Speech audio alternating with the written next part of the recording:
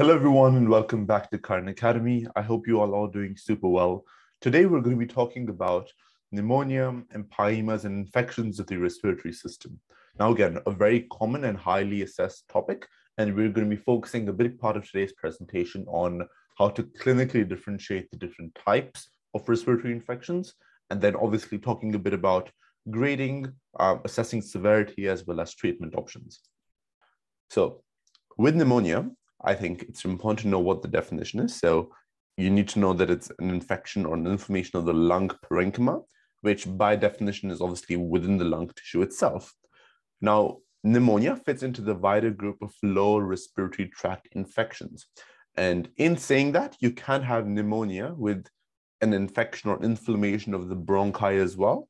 But that's not why we're here. We're here because there is an infection of the lung parenchyma, and whether there's something else going on or the degree of it obviously depends on the type of pneumonia. But you will have inflammation or infections of the parenchyma. Now, this can be either viral, bacterial, or fungal, bacterial and viral being the most common. And it's really important to categorize them as either community-acquired or hospital-acquired for basically two reasons.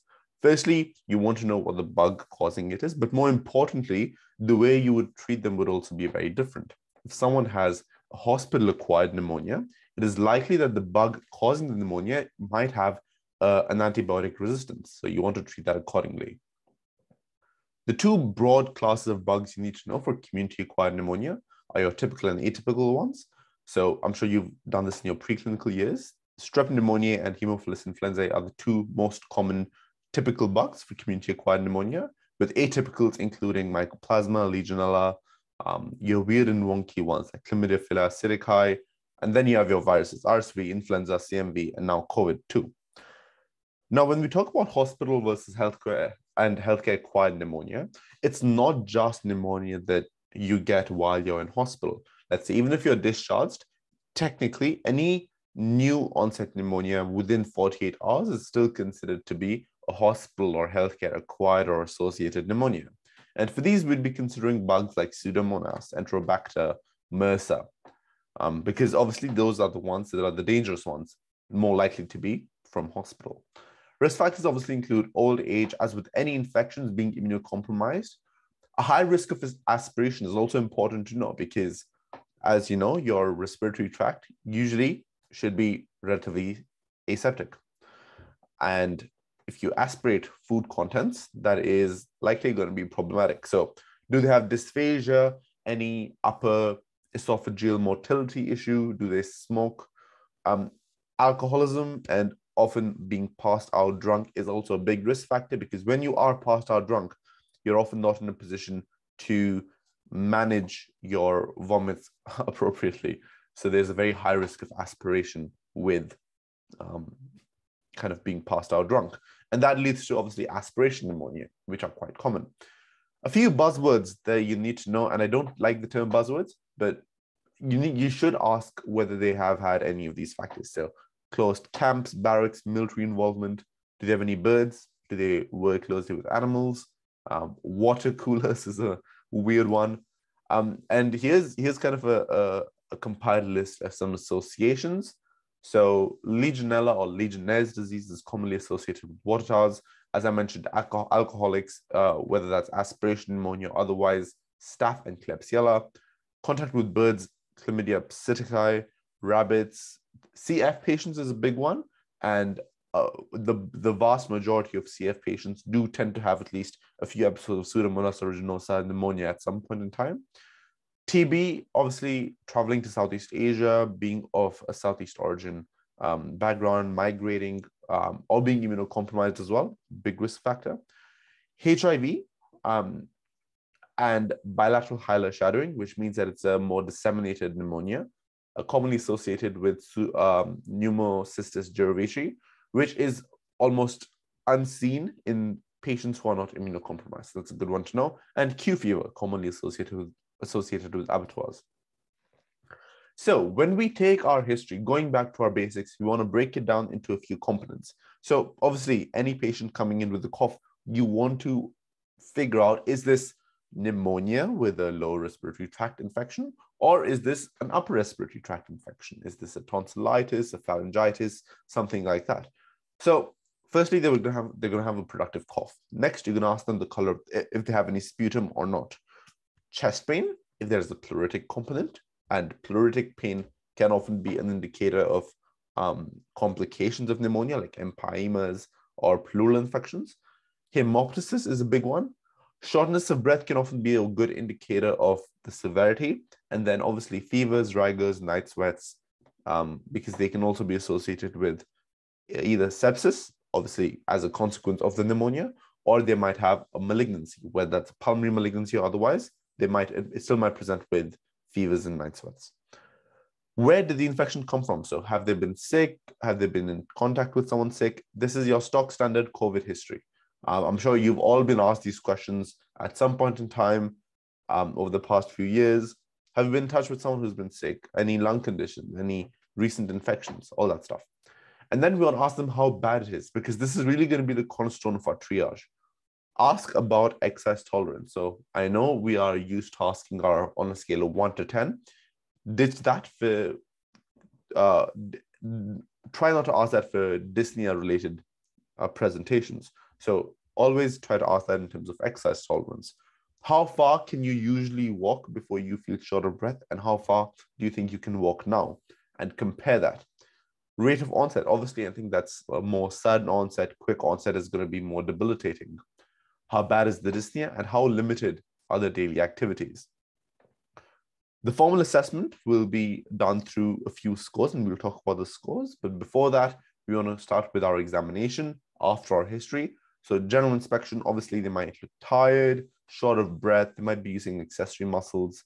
Their vitals might be displaced, might not be.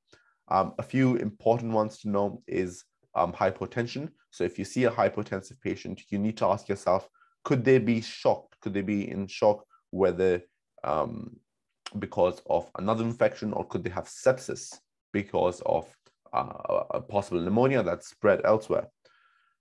Then we move on to our examination of the chest, and our two main components of that would include percussion and auscultation. Percussion is when we percuss with our fingers, and then auscultation, obviously using a stethoscope. So with pneumonia, we would observe dull percussion notes over the affected area and increased vocal fremitus. Now, the two kind of components of, we have vocal fremitus and we have vocal resonance. One is with one of them, we ask them to say certain phrases and hold our hand there. And the fremitus refers to the vibrative component against our hand, but that's not very commonly done now. And it's not a really good test. A better one would be vocal resonance. And that's basically the same thing, but instead of using the hand, you're using a stethoscope. And you kind of try to hear how resonant, obviously vocal resonance, how resonant or how vibrative that voice sounds. You would observe increased vocal resonance with pneumonia. Now, how do we clinically assess them? So there are three scores we commonly use: the CURB 65, CORB 65, and SMART COPS. I personally like the CORB 65 the most because it has the least components and it's a really easy tool for triage. The U in CURB stands for uremia. It's often harder to do and obviously requires a blood test. So for today, we'll be covering the CORB 65 score, which stands for confusion, their oxygen sat, respirate, and blood pressure. So we give them a score of 1 if they do have that. And if they don't, obviously they get a 0. So if they're confused, if they have an oxygen saturation less than 90, respirate greater than 30, or a blood pressure that's less than 90 systolic, and if they're over 65. Now, if they don't have any of these, they probably have a mild pneumonia, which can be managed at home. If it's 1 to 3, it's a hospital admission, and that's moderate. And 4 to 5 is severe, and that usually requires urgent ICU. Now, if you can't remember the score, I think just think to yourself, would you be comfortable letting this patient go home? Do you think this person is going to severely debilitate in the next few days? So even if you don't remember the specifics of the score, always try to think of how bad you think the patient is and what level of care they require. So if you think they're probably good to go home and be treated at home, it's probably a mild one, right? Versus if you think they need to be in ICU, that's going to be a severe. And that severity score also guides our therapies, right? So what investigations do we do? So starting off, and I like to keep it bedside first, then bloods, then imaging. For bedside tests, a sputum MCS, if they do have productive sputum, because that can often give us the definitive bug. However, it's important to know that unlike many other samples, for example, if you take an RT or venous sample and run a sepsis panel, you should not see any bugs in your blood normally, right? However, with the upper respiratory tract, it is very common to have a wide range of flora present. Therefore, having one organism come up or having a few come up may or may not indicate the exact cause of the pneumonia, because you can obviously have normal bugs residing in the upper respiratory tract flora anyway. You can also do something called a urine antigen test. And that's specific for two bugs. So strep and Legionella do come up on the urine antigen test. I guess that's good to know for exams. In terms of blood work, we would like to do an ABG. Now, I talk about ABGs versus VBGs when we go to hematology and talk about blood tests, but I'll mention this quickly here.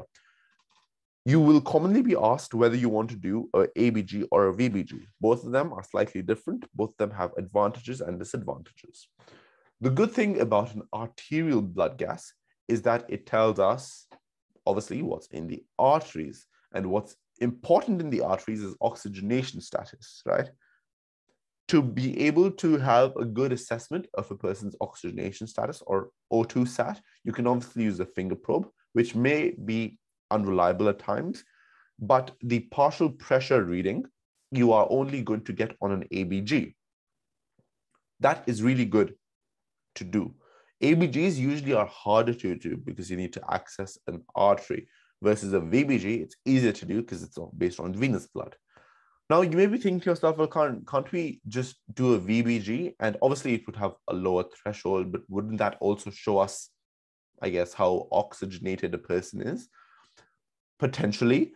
However, because the venous supply is returning blood back, you often can have wide differences in how these with how oxygenated venous blood is versus arterial blood, which almost always is going to be in a very narrow range, should be in a narrow range, and is a much better representation of your oxygenation status. Where would you do a VBG, or where is the VBG more convenient? If you're looking for acid-base imbalances, so if you suspect things like acidosis, alkalosis, whether that's metabolic or respiratory, or if you suspect some electrolyte imbalances that you need to do quickly, so sodium, potassium, all those do come up on a VBG as well as your anion gaps. All that can be done on a VBG, right? It can also be done on an ABG, but an ABG is much, much harder to perform. And it should only usually be done if you are looking for oxygenation status, which the ABG can do, VBG can't. Everything else, I think VBG is a good go-to. FBE, we are obviously looking for leukocytosis. UECs, we want to ensure they're not dehydrated, don't have any electrolyte imbalances. Blood cultures, obviously, if you're suspecting sepsis, we would like to take 2 blood cultures from 2 different sites before antibiotic therapy. And we can also do specific antigen serology if we suspect a weird hospital bug that we can't really find out. With imaging, we like to do a chest x-ray. And chest x-rays are really, really good because they can tell us how disseminated it is, which area is affected, which lobe is affected, and is also good for, I guess you can do a few serial x-rays to monitor their progression if they are in hospital. So, which lobe is affected? And this is a common question you're going to get asked on the wards as well as on exams and OSCEs. So you need to ask yourself what part. So obviously, pneumonia is going to be seen as an opacity, right? Now, the question you need to ask yourself is, where is the opacity? And sometimes it can be very clear. Obviously, if it's in the top of the lung, you can tell it's an upper lobe pneumonia. But then sometimes you have infections that are kind of in between there. You can't really tell if it's middle lobe or lower lobe. So this is where that comes in. Upper lobe, you see lingular opacities. Upper lobe pneumonias are usually pretty easy to spot. Middle lobe, and this is for the right lung specifically, you lose the right heart border. With low lobe pneumonias, you lose the costodiaphragmatic angle. So ask yourself those questions. Can you see the border? Can you see the angles? So let's start here. As you can see, you have opacities all the way from here, going all here. So I would say this is the upper lobe with a possible middle lobe involvement. So left upper lobe. Now, looking at this, we can obviously see that the opacity is here, right? However, based on pure gut, I would have said this is a lower lobe because, well, it looks in the lower lobe. But if you look closer, you can see that the costodiaphragmatic angle is intact, right? And it's unlikely to be a lower lobe pneumonia. Therefore, this is a right middle lobe. Versus here, where you lose or cannot see the costodiaphragmatic angle, this would be a lower lobe pneumonia. Now, it can be very hard to tell a lower lobe from middle lobe pneumonia based on just a PA chest x-ray, which is why we also get lateral chest x-rays, and that can help as well. Management. Our first step would be to obviously resuscitate the patient, doctors ABCD. And after that, we would move on to our curb score. So going back to our severity scaling, we would like to assess if it is mild, if it's moderate, if it's severe. We've already talked about that. If it's mild, you go with amoxicillin. So a good tool to remember is A, B, C, D, and E. That's actually an A, but I'll get to that. So if it's mild, it's just amoxicillin. If it's moderate, you go for benpen and doxycycline. If it's severe, you go for ceftriaxone and not azithromycin, it's azithromycin. Hope that makes sense. It's a bit of a workaround, but it kind of works. So again, if it's mild, amoxy, moderate benpen and doxy, severe ceftriaxone and azithromycin. If it's hospital acquired and you suspect things like MRSA, you might consider vancomycin, or if it's vancomycin resistant, you can consider tazocin or tazobactam. If it's Legionella, you consider moxifloxacin, right? And that should be the management for pneumonias. In terms of complications, the important ones you need to know are empyema, which refers to a pus collection within the pleural space. So this pus can obviously be a suppurative complication of the pneumonia itself. It's not very commonly seen, and it can also be because of trauma or a hemothorax. The difference between an empyema and just a normal pneumonia is that the boundaries of an empyema are way more defined. So you can clearly see a nice demarcated boundary, and that shows that the infection or the opacity is within the pleural space. You treat this super aggressively.